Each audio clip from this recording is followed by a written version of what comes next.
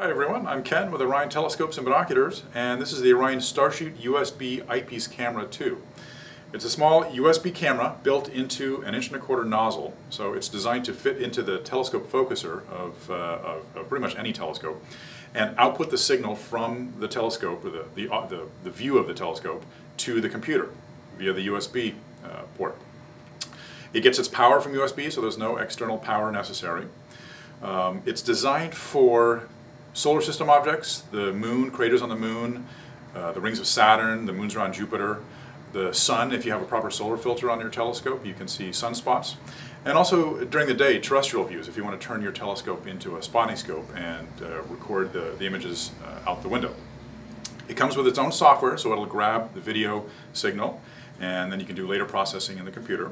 Threaded for 1.25" filters, and it's got nice small pixels, so it's designed to get pretty high resolution images, especially coupled with a telescope with a long focal length, or if it's not so long, you can always put a Barlow lens, a doubler, in front of this to enhance the magnification even further.